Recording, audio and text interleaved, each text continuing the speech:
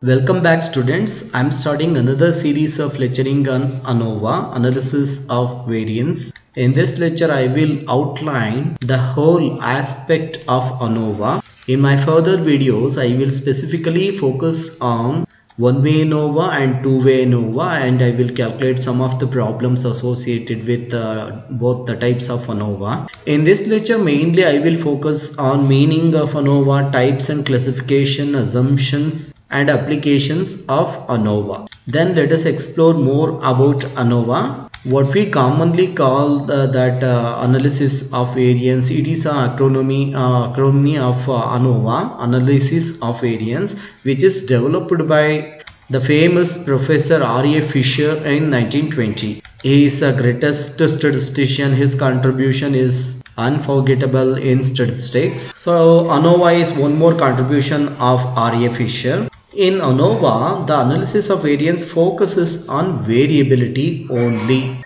Whatever the type of data you take, the variability present in the data or parts of data or in the whole part of data. So variation inherent in nature in the data.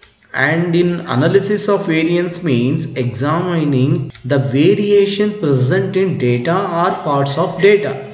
And if you want to tell in another meaning, analysis of variance means to find out the causes of variation in the data. What causes for presentation of data? The main reason that will be find out by analysis of variance. We are calling this as ANOVA, that is analysis of variance. The reason is, instead of calling ANOVA, we can also call this as multi-group mean analysis, but we are calling it as analysis of variance because it compares group means by analyzing comparison of variance that we estimates. Since in ANOVA we consider multiple groups and we find out multiple groups means, then we also find out grand mean of it. So I mean we can call ANOVA by multi-group mean analysis, but we are calling it as analysis of variance. It is because of in ANOVA, after finding means we will find a variance, and then finally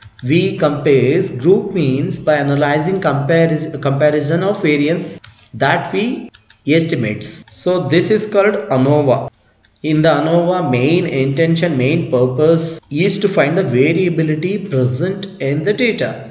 So let us see the definition of ANOVA then. According to R.A. Fisher, who developed this ANOVA, analysis of variance is separation of variance ascribable to one group of causes from the variance ascribable to other group. We have to separate the variance ascribable to one group of causes from variance ascribable to other group, which means we have to divide the total variability present in the data into two groups. So by this technique, the total variation present in the data are divided into two components of variance. One is due to assignable causes, which means between the groups variability, we will find the between the group variability, and other one is variation due to chance causes, which means within group variability. Let us see how to do that, how to divide the whole variability present in the data into two groups.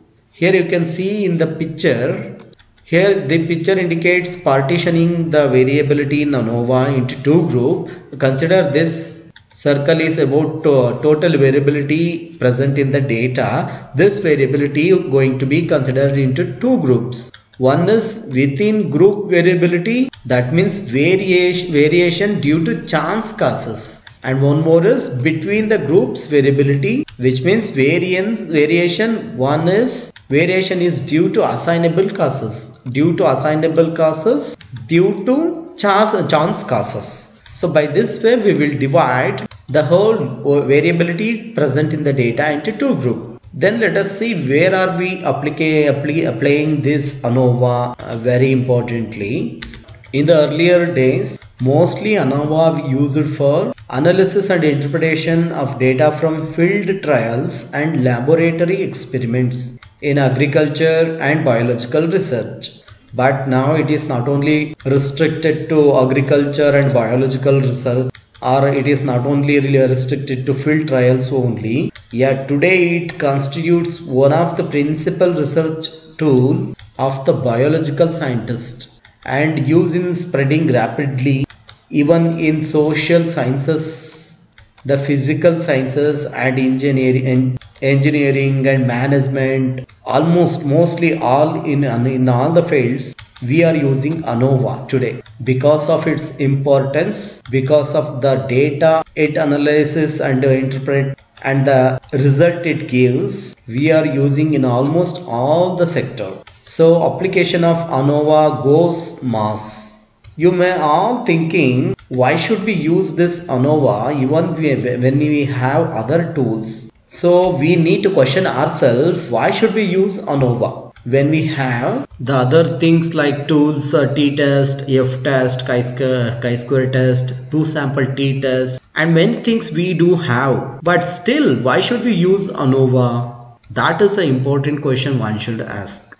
As I have mentioned here, we can also consider two groups in case of two sample t-tests where we compared means from two independent groups. But it differs when we compare with ANOVA. So the test of significance based on a t-distribution is an adequate procedure only for testing the significance of difference between two populations. Means in a situation when we have more than two populations to consider at a time and want to test the means of the population are same. For example, 5 doses of drugs applied to 4 patients. Each and every response are values of dependent variables of these 20, 5 into 4, 20 patients are obtained. Now we may be interested in finding out whether effects of these 5 drugs on the patients is significantly differ. We want to know 5 drugs whether significantly differ to 4 patients. So then in such a cases we cannot go for t-test. The answer is ANOVA. Here we considered 5 drugs into 4 patients. So we have 20 groups of such. In such situation we have to go for ANOVA. So t-test failed to give a right contribution in such cases. In ANOVA is helpful because it possesses an advantages of over a 2 sample t-test also. When you go for multiple 2 sample t-test, the result in an increase of chances of committing type 1 error. If you go through the multiple 2 sample t-test, there is a chances of committing type 1 error. There is no multiple 2 sample t-test, but if you go through that, you will commit type 1 error. Instead of that, we have to go for ANOVA. So one more thing, in addition to this above said difference, the analysis of variance technique solves the problem of estimating and testing to determine whether there is any true differences exist among treatment mean among variability means and under certain condition among other respected means of problem estimation also. So ANOVA solves the problem of estimating and testing to determine whether the existence of true difference. Very importantly, we have to see if there is any significant differences exist among difference means. That is very important in ANOVA. Then let us see the classification of ANOVA in a broader sense. So broadly we can classify ANOVA into 2 types. One is parametric ANOVA and one more is non-parametric ANOVA. I hope you may all be very clear about what is parametric and what is non-parametric. If any tools run on assumption, those tools come under parametric test, just like parametric ANOVA. We have f-test, we have t-test, chi-square test, and so many tests we have which are come under parametric test. And when you don't have any assumption associated with the statistical tools you are using, that is called non-parametric ANOVA. So we also having non-parametric ANOVA just like Kruskal-Wallis one-way ANOVA, where we completely consider ordinal data only. Nominal and ordinal data are considered in non-parametric tests. and you can go up to ratio scale data for parametric tests. So that is what parametric ANOVA. And parametric ANOVA based on the assumption of randomness, assumption of normality, and assumption of additivity. So I will stress upon what are the assumption of one-way ANOVA, what are the assumption of two-way ANOVA in my further videos. Then let us concentrate on parametric ANOVA, because in this lecture I am purely going to consider only parametric ANOVA, or simply called ANOVA. So we can see the types of ANOVA, that's the types of parametric ANOVA also here. Some of you may be familiar with one-way ANOVA and two-way ANOVA. It is not only limited to that, there is still more types of ANOVA in parametric tests. So firstly, let us consider what we know that as a one-way ANOVA. Whether it is one-way ANOVA, two-way ANOVA depend upon independent variable. So then what is one-way ANOVA? If we consider only one independent variable which affects the response dependent variable, which affects the response variable or dependent variable by only one independent variable, which can be considered as one-way ANOVA. If there is only one independent variable, then we can consider this as one-way ANOVA. And normally if we have two, and two-way ANOVA is converts to one-way ANOVA. In two-way ANOVA, if independent variable or explanatory variable are more than one, if there is more than one explanatory variable, that's n, then it is called n-way ANOVA. Very importantly, n-way. N, there is no limitation for n. It may be 2, 3, 4, 5, 6, 7 and so on. So if there are more than one explanatory variable, then it is n-way ANOVA. And if n is equal to 2, if it is 2, which means if there is two explanatory or independent variable under study, then it is called two-way classified ANOVA.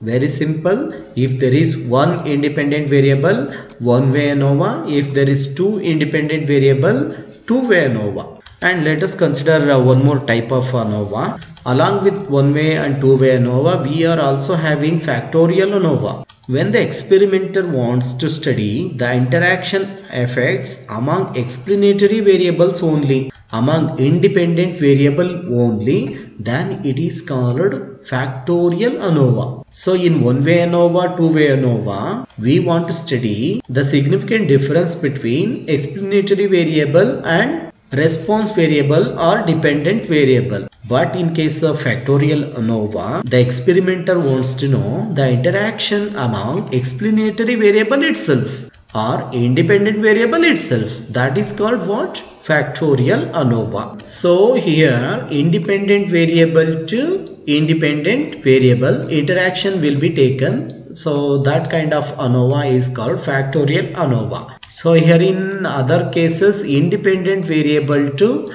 dependent variable interaction or effects or differences we want to study. So that could be some type of ANOVA. If it is the case independent variable to independent variable, that can be considered as factorial ANOVA. So let us consider one more type of ANOVA again. That's called repeated measure ANOVA. In repeated measure ANOVA, if the experimenter use same subject for each type of treatment, that is, if you use same explanatory variable for each combination of treatment, then it is called repeated measure ANOVA. So repeated measure ANOVA will take place when you use same subject for different experimental groups, experimental units. So then it is called repeated measure ANOVA. So let us consider one more and the last type of ANOVA. That is actually not ANOVA, that is MANOVA. Usually I confuse ANOVA with Innova.